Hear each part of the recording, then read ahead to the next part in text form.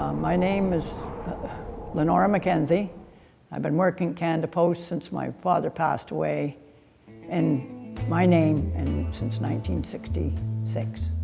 55 years working for Canada Post, yes. But I did the North Route, which runs up to up Brock Road to 47 Highway, across 47 Highway, and down the 6 back to Claremont since I was 16. For a fellow that my dad worked with like a granddad to me. And I used to do his route for him since I was 16 in a little Beetle Volkswagen. Used to do that route for him, off and on, right through until he passed away. And then my dad took over, and then I would do the North Route. My dad still had the South Route. So when my dad died, I just took over his route on the South Route. So that was a challenging part, was the winter time, because we always had to go as far as we could. And most of the time up here in the North End, the roads aren't plowed until 4 o'clock in the afternoon by the time they get up here. So you've got to have a truck that's available to go through these drifts and go through the snow. One year, I got stuck down sideline 22, and I went into this woman's house. She's, "What are you doing out in this weather?" I said, "Well, I'm on the mail." "Yeah, okay, but you come on in for coffee." I just got in there, and then I heard the grader coming. So he towed me out, and I got down to Brome and then back up Brock Road, and they never opened that road, the roads for the Monday. This was on a Friday. That would have been stuck there for the whole weekend. But the rest of the time, it was a treat just to drive the back roads. You see the deer and all the animals, right? And the people. I enjoyed the people on my route and the enjoyment of helping them if I can. Years ago, we used to do, the lady would phone the corner store and order groceries, and then she'd phone me, "Can you bring in some groceries out with my mail?"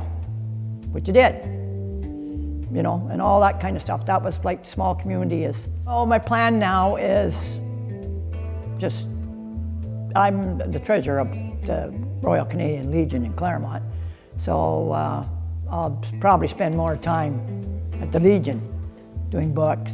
That'll keep us busy.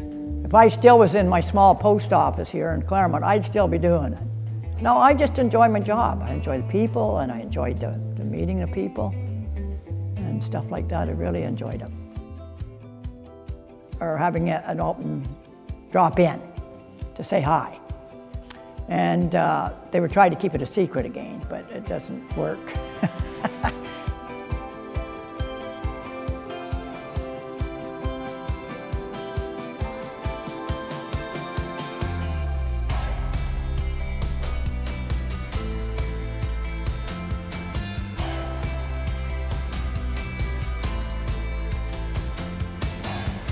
Enjoy your retirement, Lenora. We're gonna miss you. Happy retirement, Granny. Hi, Lenora. Congratulations on your retirement. Wishing you all the best in all your days at home. And just think, your truck won't look like this anymore. Hi, Grandma.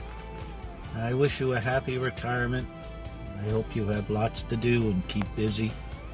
Hey, Lenore. Just wanted to wish you a happy retirement. Stay young. Bye. Happy retirement, Grandma. Hey Lenora, I just wanted to wish you a very happy retirement. Congratulations. Cheers.